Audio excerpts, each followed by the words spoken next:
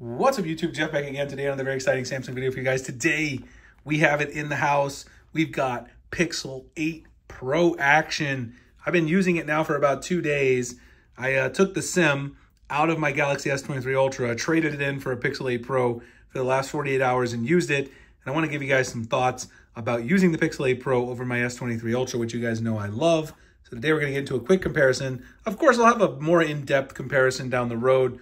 But everybody likes initial thoughts because, you know, if you're thinking about buying a Pixel, it keeps doing the NFC tag.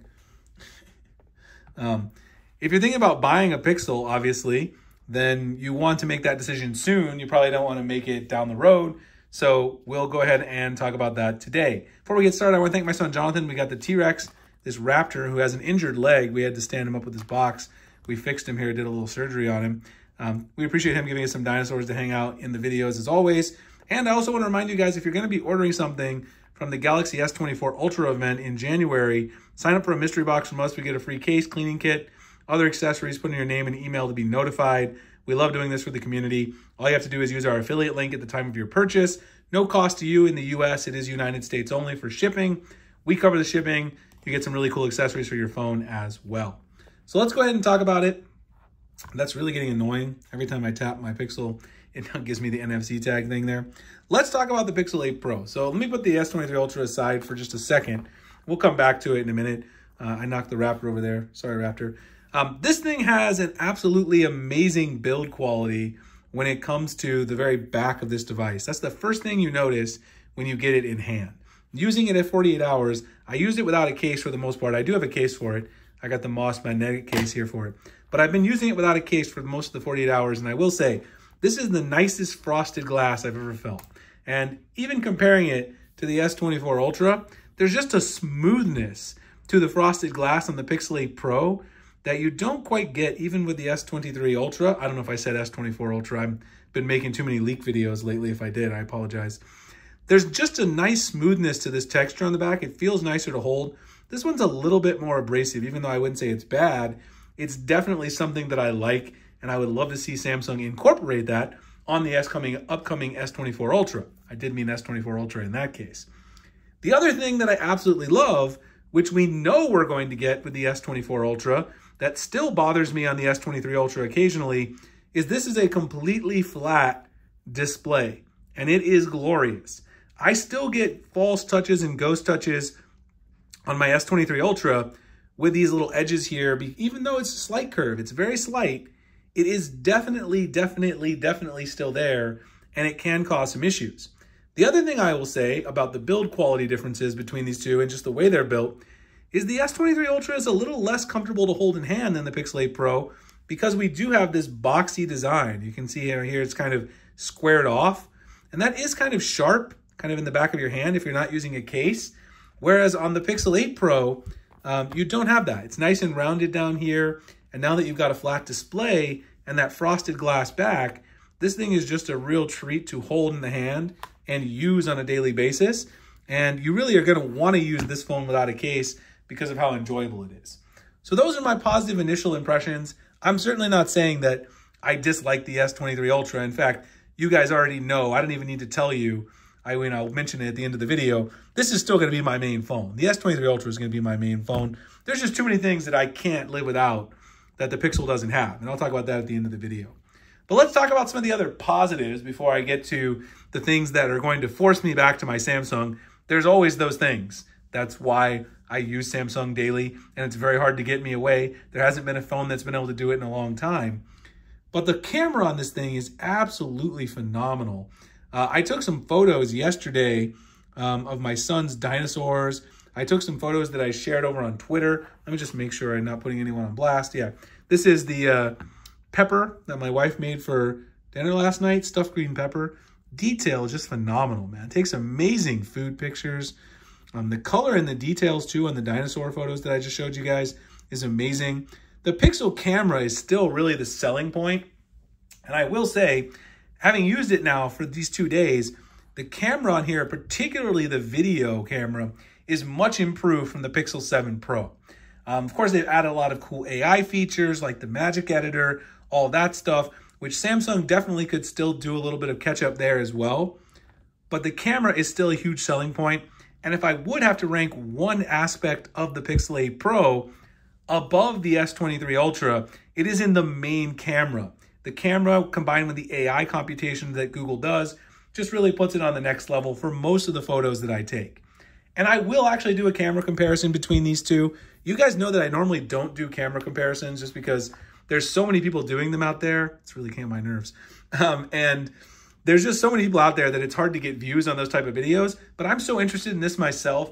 I'm going to make a video doing a camera comparison and my full comparison of these two, where we do it just for the fun because I want to see it. I know it's probably not going to get many views. No one's going to watch it because it's saturated, but that's okay. I just want to do it this time because I really like the camera on the Pixel 8 Pro. Now, there's a lot of other things about this phone, obviously, that are great, that are improved. The design, I mean, in terms of the build, like I said, the build choices and the comfort level of the Pixel 8 Pro, I definitely do think it's better than the S24 Ultra, the S23 Ultra, rather, sorry. And I do think it's probably still going to be a little more comfortable than the S24 Ultra just because of that sharp corner. But if you put a case on it, you're really not going to notice that too much. Battery life, so far, I mean, I've had it for 2 days. I don't really like to make sweeping battery life generalizations. This phone is a little bit worse than my S23 Ultra running on One UI 6.0.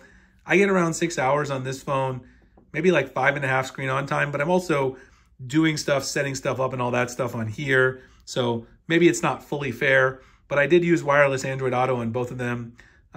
Used the wireless Android Auto on the Pixel, which I also use on the S23 Ultra on my commute every day. The smoothness, you know, people kind of make a big deal about the difference in smoothness between Pixels and Samsung. There really isn't like a crazy difference anymore between the smoothness. I mean, you know, you can complain about Samsung's animations, but are they really that different in day-to-day use? You guys can see there, just opening X. It's not really like a huge difference to open the Play Store. Like that, the load times and the animations going in and out, I don't really see any huge difference that makes me say, wow, stock Android or the Pixel Android experience is so much better that that's the version I want to use. Okay, so I talked about the main things that I love out of the gate. Let's talk about some of the things that really bother me about leaving my Samsung phone for a Pixel. The first thing that bothers me is one, and I use this a lot, so it's a huge deal to me. Some people call it a gimmick. It's a real thing to me, the S Pen. As a math professor every day, sometimes I want to scribble down a math equation, send something to a student who wants a hint. This is an invaluable tool for me. I also use it for highlighting stuff on social media when I want to share on the channel, make a thumbnail, very useful. The next thing is multitasking. Even though the Pixel can do some basic multitasking, you cannot do the multitasking you can do on a Samsung phone with pop-up windows. You know, I can make a pop-up window out of anything I want by just swiping down from the corner. I can store those everywhere. I can do, you know, up to 3 apps at a time. Multitasking in multi-window along with extra pop-up windows. So much multitasking you can do on your Samsung device, and I really miss that when I go to the Pixel. The last thing that I'll mention, there's lots of them, but the last thing that really bothers me when I go from a Samsung device to a Pixel is all of the customization options that I get in Samsung's Good Lock app. Now, I am using the One UI 6.0 beta, so Good Lock isn't even fully optimized for One UI 6.0 beta yet, but there's still a lot of modules that they've updated that work. And I miss, you know, my Quick Start, my theme park, my Keys Cafe, my S Pen customization, fantastic, camera assistant, One Hand Operation Plus, Noti Star, all these modules that I use that enable me to get extra features out of my Samsung phone, they don't exist on the Pixel, quite frankly. And it's a little frustrating. So for me, personally, the Pixel is great. Right now, I mean, I'm still going to use this for another week as my main phone, and then we'll see. But initially, I don't see myself switching. And to be honest, there is a legitimate shot. I mean, this is the one phone that I think could somehow one day pull me away from Samsung. If there's a phone that could do it, it's definitely the Pixel Pro line. When it comes to the iPhone, I'm never going to leave Samsung for an iPhone. It's just never going to happen unless Apple like changes their entire philosophy of software. But the Pixel, potentially one day, if they make some changes, it could happen. A lot of things would have to happen. Anyway, those are my initial thoughts. Hope you guys enjoyed the video. Like, comment, subscribe. Hit the notification icon for future videos like this. Again, if you're going to be ordering something from Samsung Unpacked in January, S24 Ultra launch, sign up your name, your email if you're in the US. to get a free mystery box, case cleaning kit, all that fun stuff. We love doing it for the community. I appreciate you guys checking out this video, and I'll see you in the next one. Thanks a lot for watching.